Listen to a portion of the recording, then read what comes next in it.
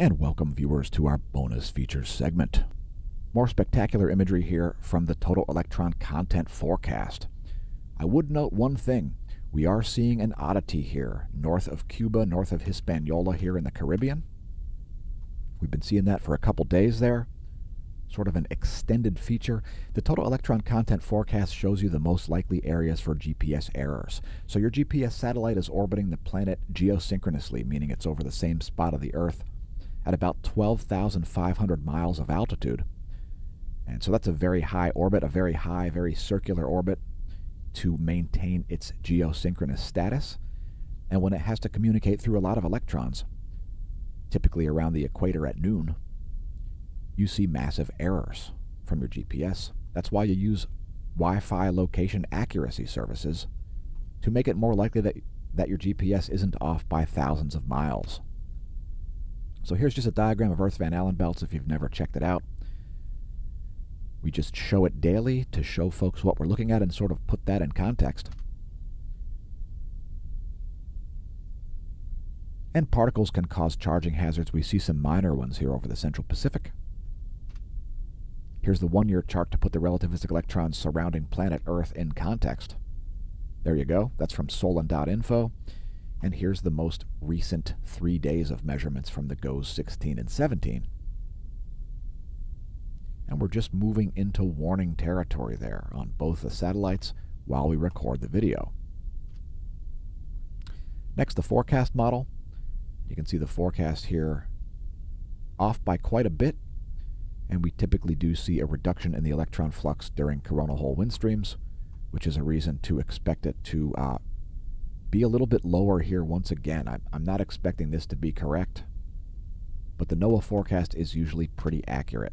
Next, we're going to look at the ionosphere. The F flare is located at about 300 kilometers of altitude, and here are the vibrational frequencies. There's a lot of vibration going on above your head, especially around the equator at noon. And this one slice of the atmosphere gives us insight into what's going on at the bridge between Earth and space, the ionosphere layer. The scale shown here is megahertz, millions of vibrations per second.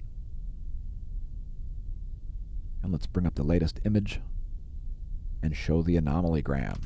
So here's the anomalygram showing anomaly in megahertz from the 30-day median.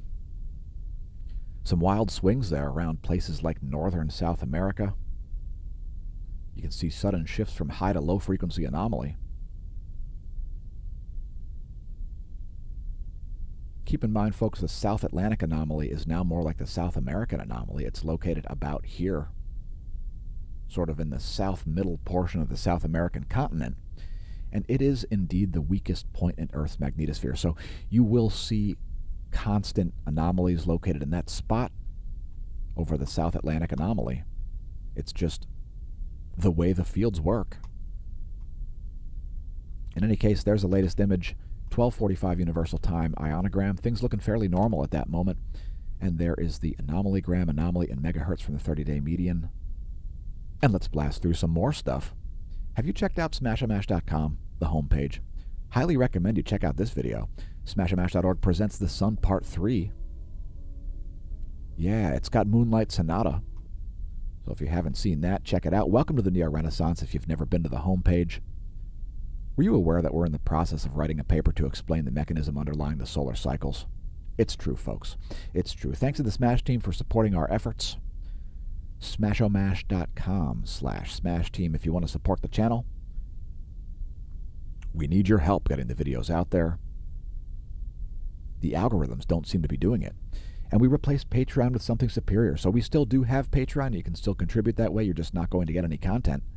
So please sign up at the gold or silver level, or even the gold annual paid-up subscription level at smashomash.com. Maybe pick up some merch. There's been a shakeup in the best-selling. We'll just scroll up here and not really comment. Keep in mind, folks, the merch is designed for what people want, not necessarily what we want to say.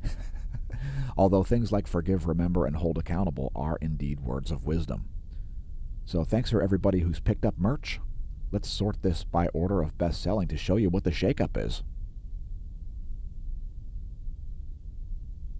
This is what we call bandwagon advertising. Those are the 3 top sellers.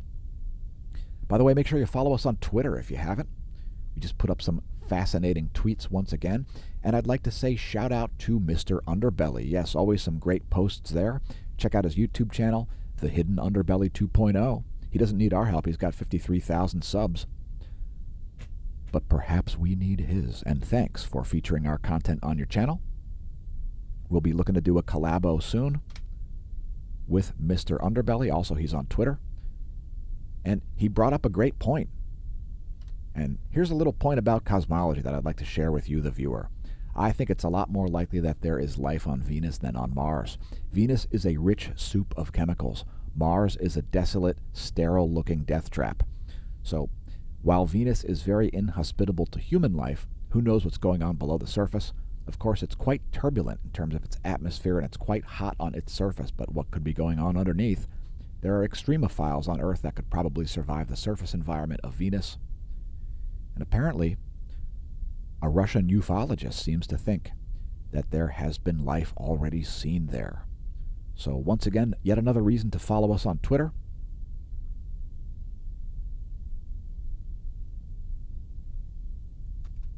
And we've actually retweeted this article. So if you want to read that, just head to twitter.com/smashamash. You'll find it right at the top of our recent tweets, right below our pinned tweet, featuring some original music. And Golden Cat Productions is now all over the internet. Look for more original music coming up. Here come additional bonus features.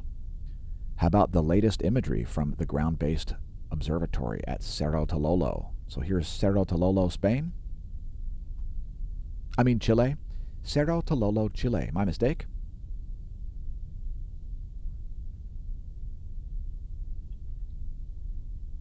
Huge plasma filament up here in the north. So likelihood of additional coronal mass ejections continues, folks. Remember, you don't need a solar flare to see a coronal mass ejection. Let's take a look at the latest intensitygram and latest magnetogram. There's the latest intensitygram. Sunspot 2941 is large and largely in charge. This one down here, still beta class, but quite small. 2946, still quite significant. Still beta class, still capable of producing flares. There are the fields of that one, whatever it's called. There's 2946, and there's 2941, the star of the star. We'll close out with some more animated images here. How about the GOES 16 SUVI 304 angstroms wavelength? Coronal mass ejection headed toward Earth. If you haven't heard about it, make sure you watch our previous video, our Fields and Features segment. There were 3 significant flares and a lot of ejecta coming out of both the Earth and non-Earth side of the Sun.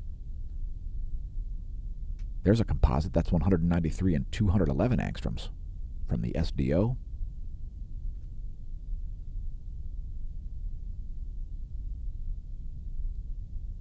Here's another composite. It's 171 and 131 angstroms. And last but not least, 94 angstroms, one of the better wavelengths through which to view solar flares. So you can see those brightening events. Those are the solar flares that we're talking about. Thanks for tuning in, and may that solar wind be at your back. Opinions expressed in this video, not necessarily the opinions of Smash News Network, least busted name in news.